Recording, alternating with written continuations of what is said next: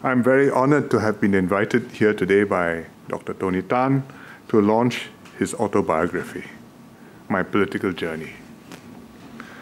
Dr. Tan has led a remarkable life and spent almost half a century in public service and politics. He started off as an academic in the University of Singapore's physics department, then launched on a successful banking career, eventually becoming the general manager of OCBC.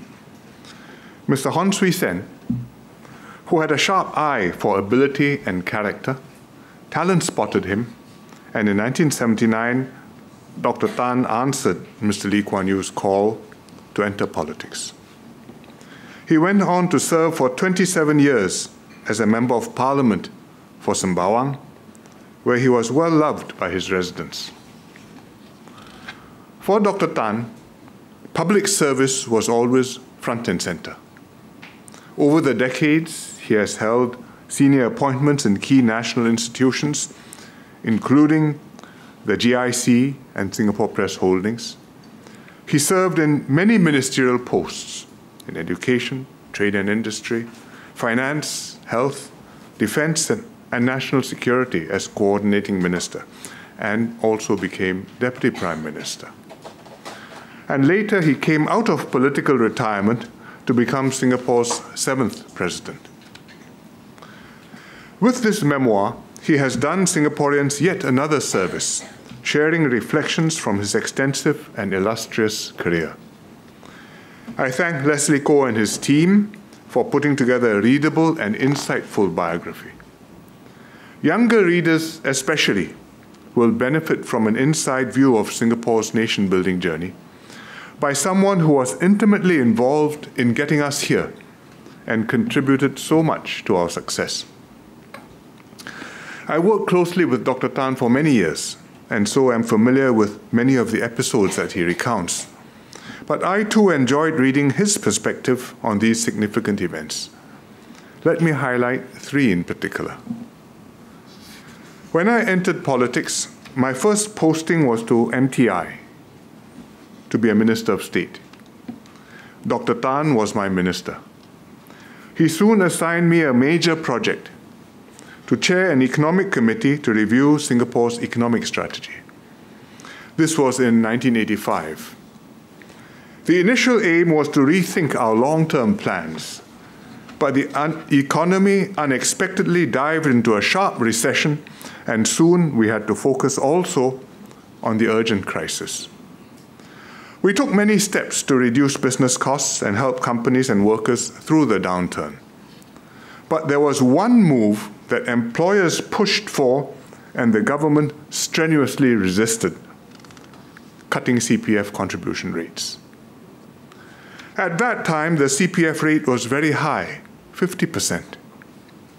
Employers and employees each paid 1/4 of wages into the CPF.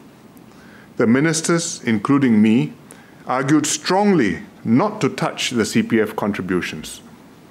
We pointed out that any CPF cut would be tantamount to cutting workers' wages, which was true. Most importantly, Mr. Lee Kuan Yew, then still Prime Minister, was convinced that high rates helped to protect workers' savings and said so at the National Day rally that year. But as the recession continued to deepen, eventually the Economic Committee concluded that we had no choice but to tackle these high CPF rates. As Dr. Tan recounts in his book, we tested out our assessment on a visiting US economist, Charles Schulz, who concurred with this view. So we had to move. But how should we navigate this radical change in policy, which was likely to be surprising, controversial, and unpopular?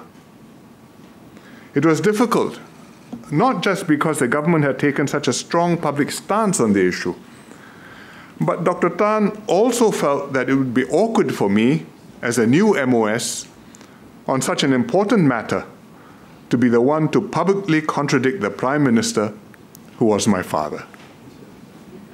He was very conscious that we had to keep public and personal lines separate.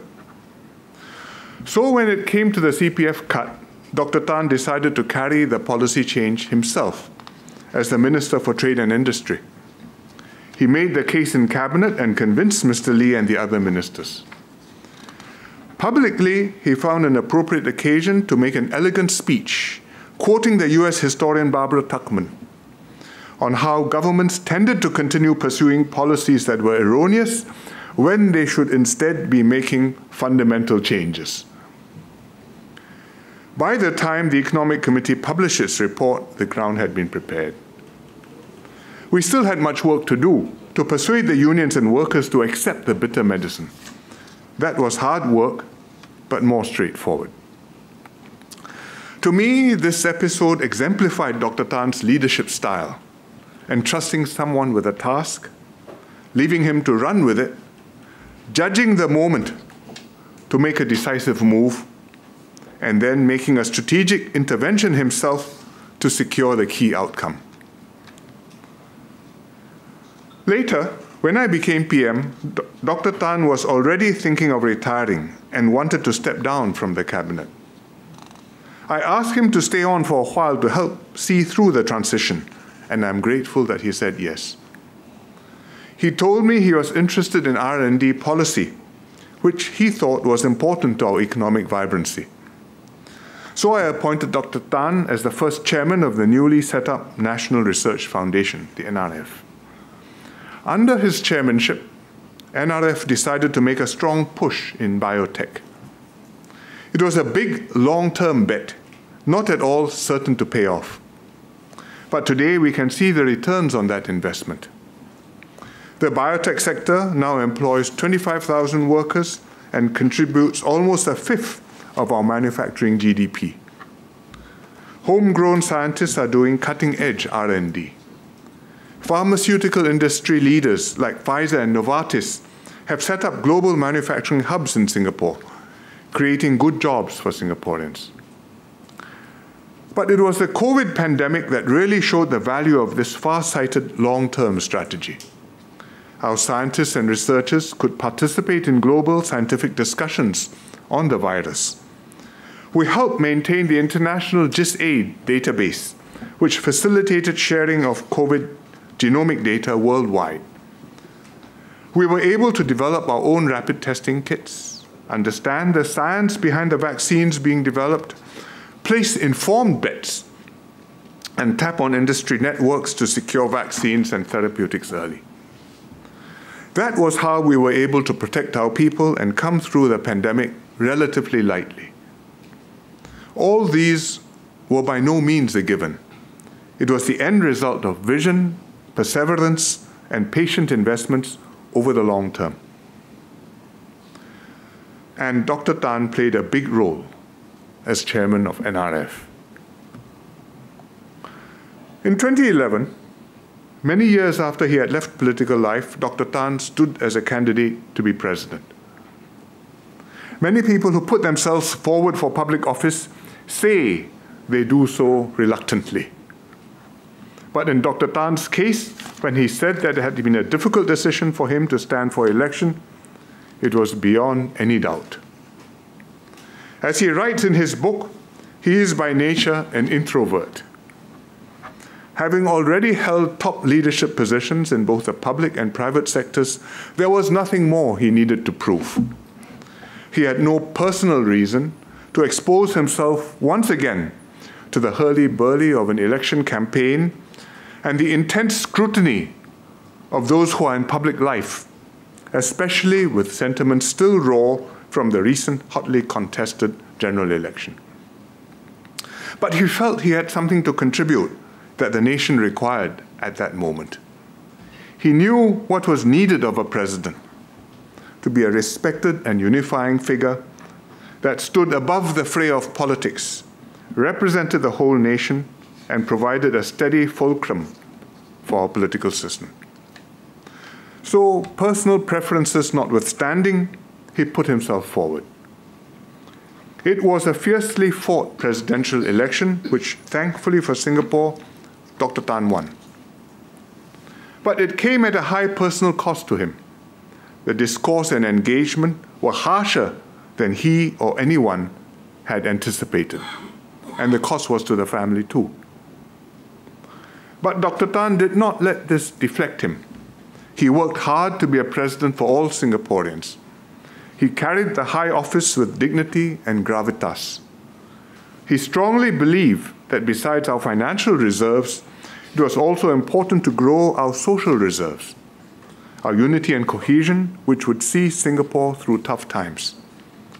Thus, he paid particular attention to spurring volunteerism, and he also supported our national athletes and lent patronage to Singaporean artists. Working with Dr. Tan as Prime Minister, whether on decisions where he exercised custodial powers or on issues where he acted on the government's advice, I always valued his views and took them very seriously. Beside him, walking his journey all the way, was Mrs. Mary Tan. Mary has been a key pillar of support to him. She added much empathy and warmth to his presidency. Dr. Tan would be the first to tell you that he could not have done all that he did without Mary. The passages in the book where he writes about her are the most personal and heartwarming to read. MTI, NRF, and the presidency. These are just 3 occasions where I had the privilege to work with Dr. Tan, and I'm very grateful for our long and productive relationship over 4 decades. From his guidance and mentorship when I first entered politics, to our years as cabinet colleagues, where he continued to offer sound advice and steadfast support, and later when he was president and I was prime minister, working together to take Singapore forward.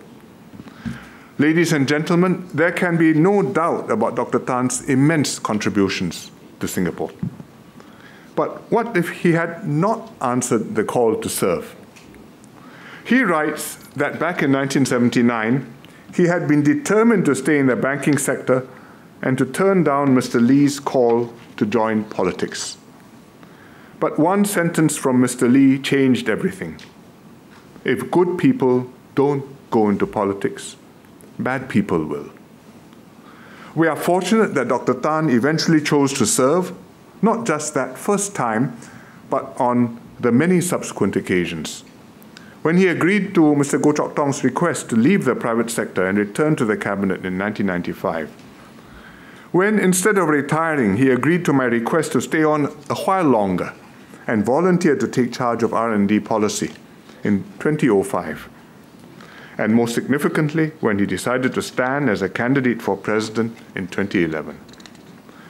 As Dr. Tan wrote in the book, joining politics has involved many challenges and sacrifices. But there's also the sense of deep fulfillment and satisfaction that comes along with improving people's lives and building a better Singapore. Tony, I hope that your book will inspire more to follow in your footsteps, to come forward and lead Singapore into a better future.